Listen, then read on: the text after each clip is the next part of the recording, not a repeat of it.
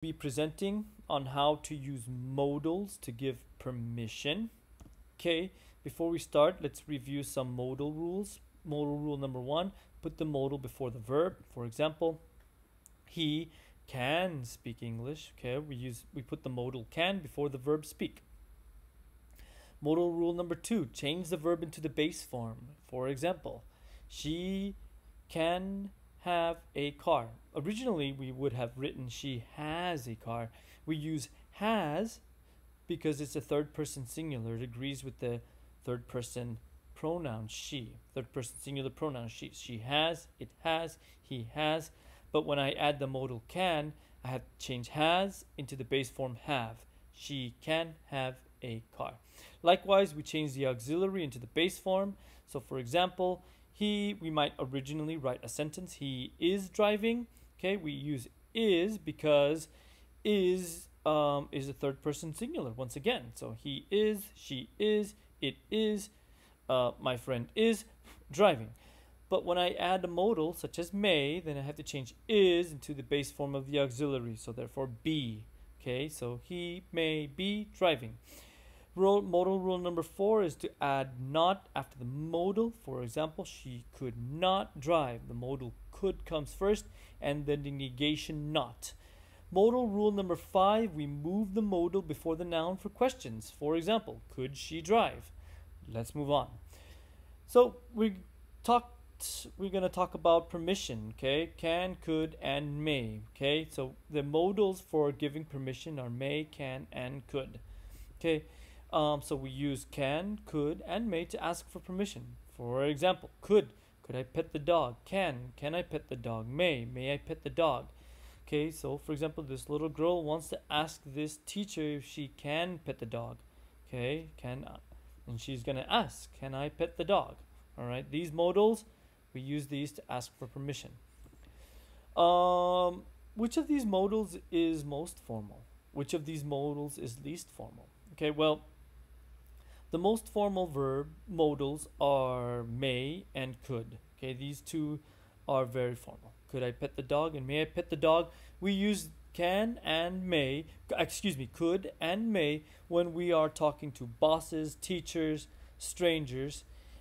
Can I pet the dog is least formal. I would say can when I am talking to a friend or a child or, whomever.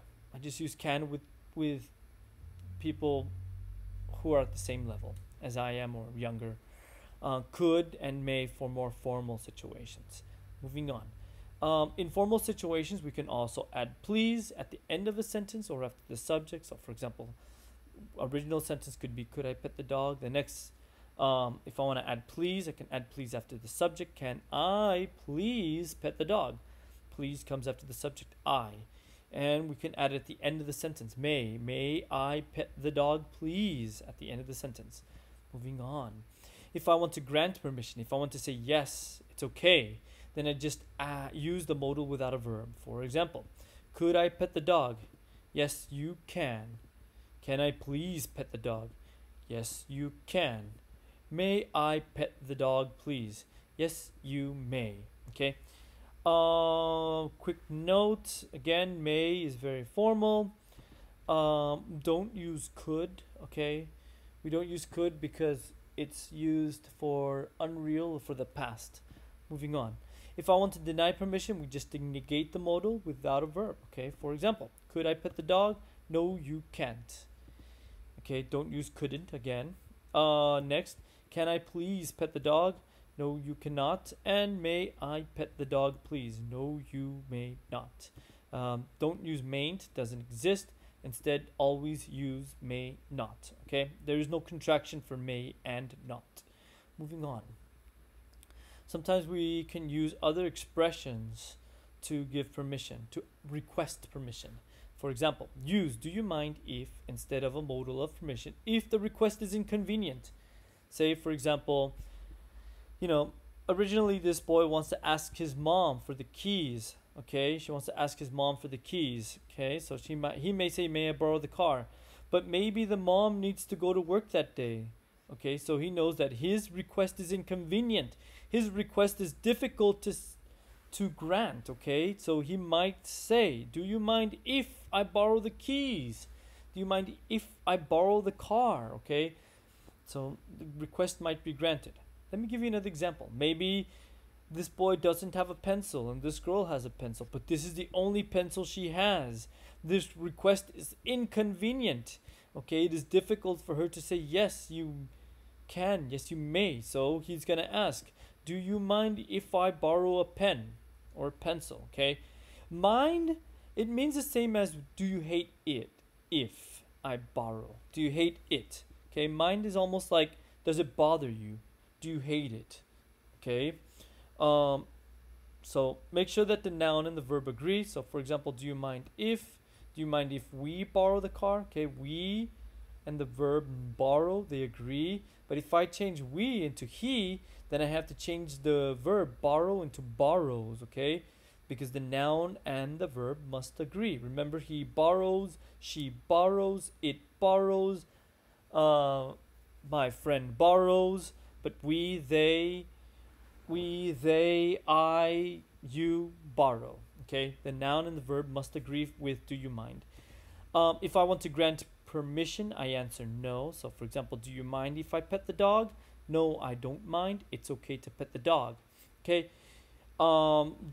this is because, well, I'll get to that later.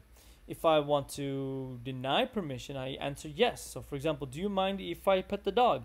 Yes, I do mind. He doesn't like it.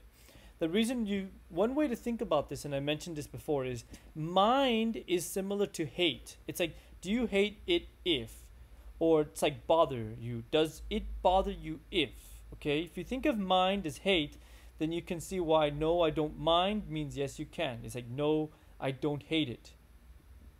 Okay, so yes, you can. And yes, I mind, yes, I hate it means no, you can't. All right, it's one way to understand this. There are other expressions for granting permission. Sure, no problem, of course, certainly, and not at all. We use not at all with do you mind. For denying permission, sorry, and I'm afraid, okay? These expressions, once again, they soften negative responses, okay? So if I'm going to say sorry, but I do mind, or, you know, I'm afraid, but yes, I mind, okay? There are other formulaic expressions that we can use, such as do you mind if I can pet the dog? Would you mind if I pet the dog? Would it be okay if I pet the dog? I was wondering if I can pet the dog. Okay, so we can use other expressions, not just do you mind.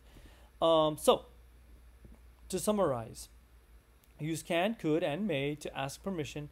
To give permission, use can and may without a verb. To deny permission, negate not the can and may, and don't add a verb without a verb. Don't use could to either deny or grant request. Using cannot, can't, and may not might be rude. Instead, use other expressions to soften negative responses. Okay, use do you mind if instead of a modal of permission if the request is inconvenient. To grant permission, answer no. No, I don't mind. Yes, you can. Means the same as yes, you can. To deny permission, answer yes. Yes, I mind. Means the same as no, you can't. This concludes my presentation. Thank you so much for watching. I hope that you enjoyed it. If you have any thoughts, questions, or concerns, please drop a comment. Have a nice day.